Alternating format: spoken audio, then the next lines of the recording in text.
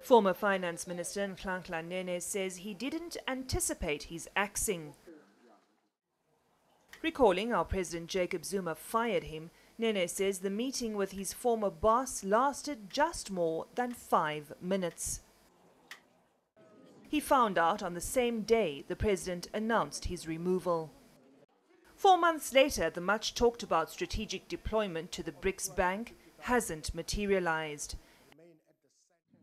And Nene is moving on.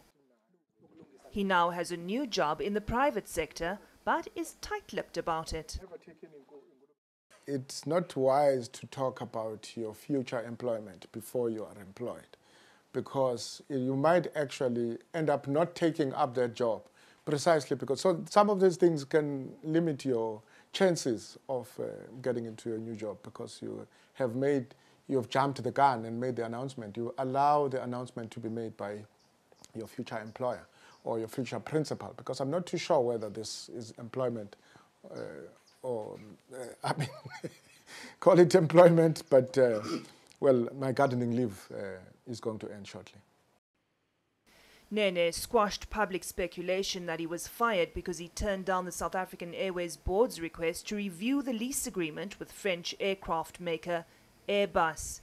He was also reluctant to support the so-called unaffordable nuclear power program.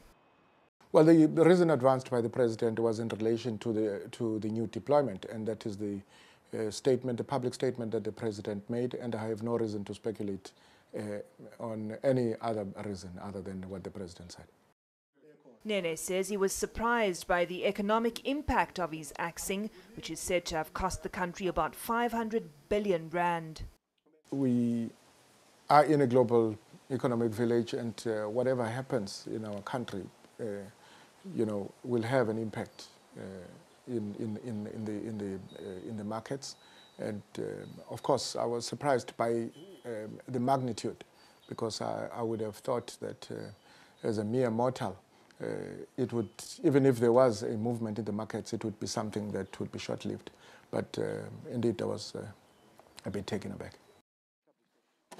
Nene says he has no regrets on the decisions he took as finance minister and believes he acted in a professional manner to protect the country's fiscus.